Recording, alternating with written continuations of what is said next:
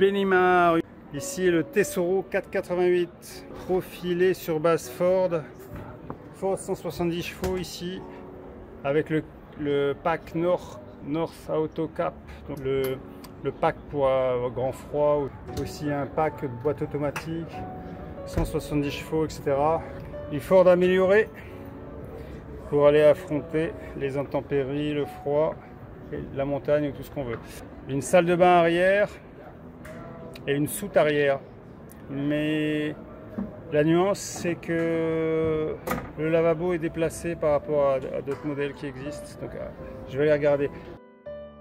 On entre dans ce Ford 170 chevaux boîte auto qui sent tout le neuf. Ici il y a un radar de recul ou une caméra de recul, donc on voit ouais c'est ça, hein, on voit ce qui se passe derrière.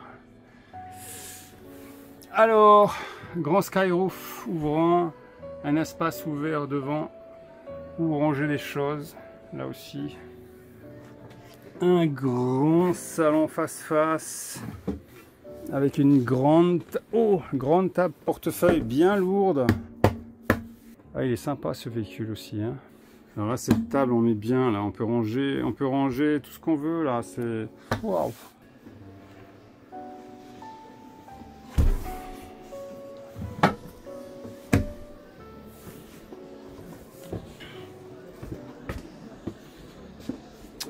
Donc on voit ce que ça donne, un salon énorme avec le lit de pavillon.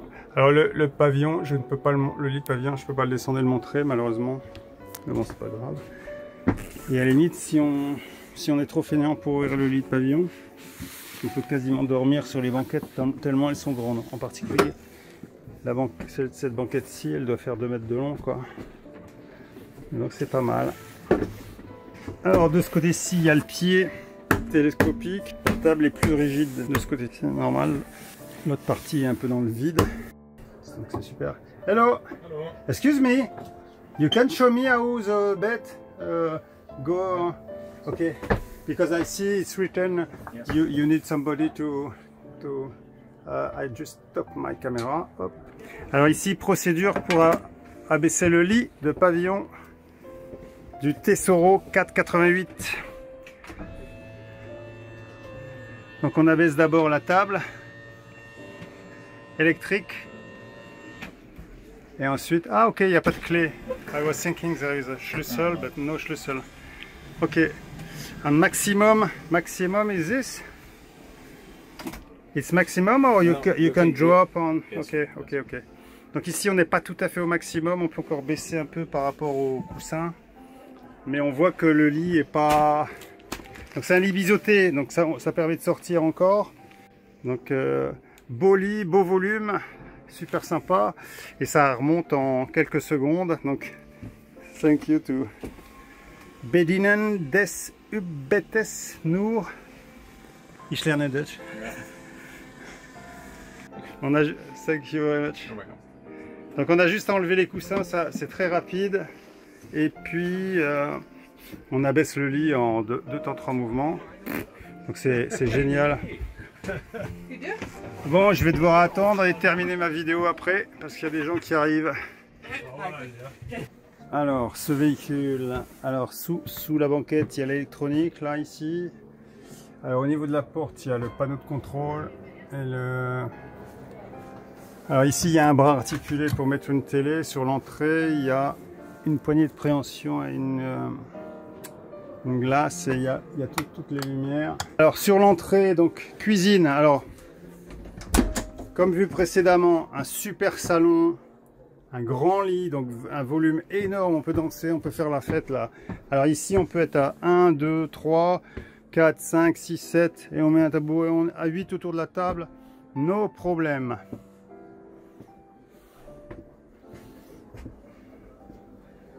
Cuisine, super cuisine. Alors bon, combiné ici, que moi j'aime pas trop. Tête Ford avec piezo. Là ici le truc il est un peu bancal, mais bon.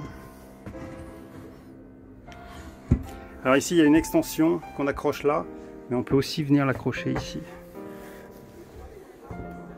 Alors au-dessus de la cuisine, des rangements cloisonnés, partitionnés, 2 charnières. Ici on peut peut-être mettre des trucs au-dessus, mais bon après l'accès il n'est pas aisé. On peut accrocher ici des trucs, c'est sympa. Les rangements au niveau de la cuisine, ici il y a 2 grands rangements. Ici, range couvert, prise,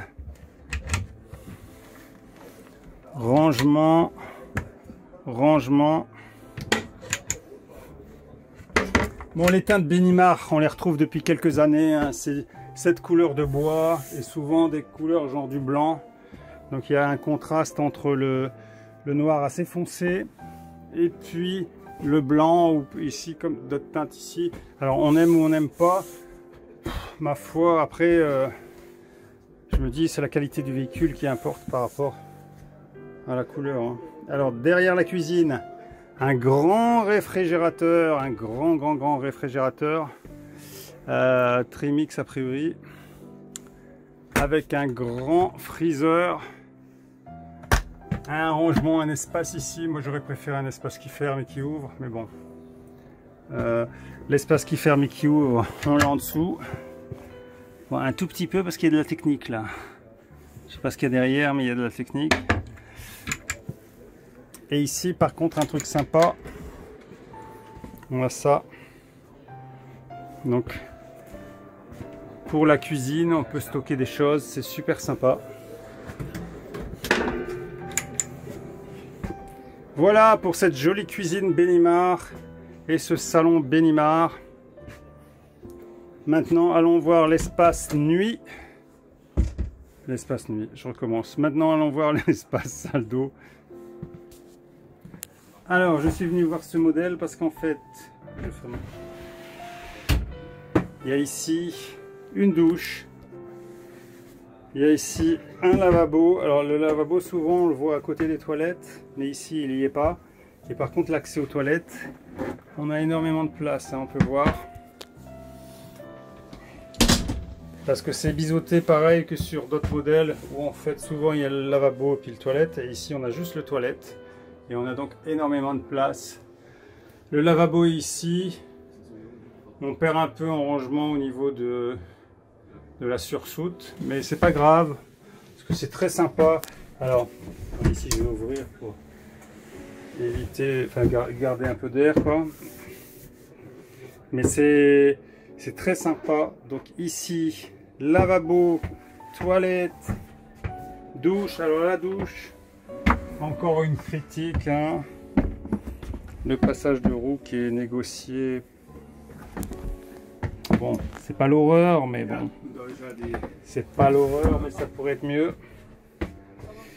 Alors, au niveau du lavabo, au-dessus du lavabo, on peut s'admirer. Et de chaque côté du lavabo, là il y a du rangement. Alors là, attention, la penderie, on a la penderie qui vient carrément là. Innovation, je sais pas si c'est une innovation. La penderie qui vient, ça c'est sympa comme tout, hein. Regarde, ça donne ça. Ah, c'est génial. Pourquoi ils auraient dû faire ça des deux côtés d'ailleurs? Je sais pas s'ils l'ont fait des deux côtés. Alors de l'autre côté, attention, il y a aussi du rangement qui arrive, donc on peut quand même, on peut exploiter ça, c'est super. Donc c'est ça qui est bien. L'espace penderie au-dessus, il est partitionné. Ici, c'est pareil. Il y a des box.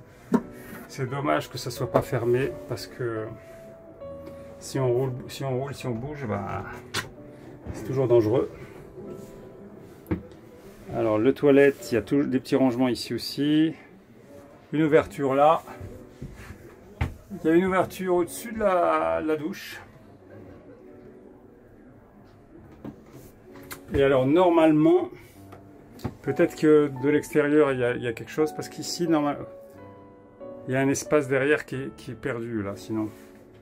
Donc moi je vais regarder dehors après. Donc la douche, bon la douche,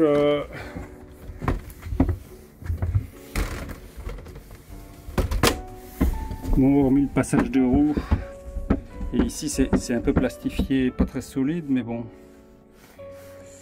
Mais bon, c'est pas la fin du monde, quoi. C'est pas forcément le top du top, mais c'est pas la fin du monde. Donc voilà pour ce véhicule. Ici, pas terre pour accrocher des choses, pas terre pour... avec la forme Benimar, hein, du B. Bien pensé. Je vais quand même juste préciser que ici, on a l'accès à la soute.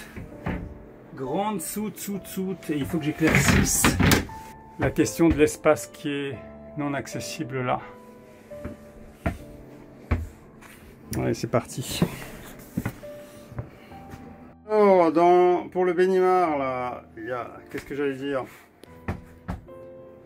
Le Benimar, il y a un truc que je n'avais pas vu avant, donc je fais un petit rajout de vidéo.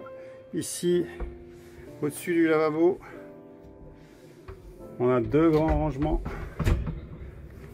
On peut stocker plein de choses là. Et là aussi.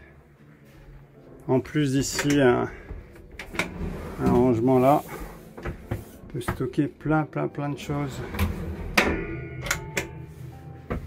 Et en plus ici, la big penderie.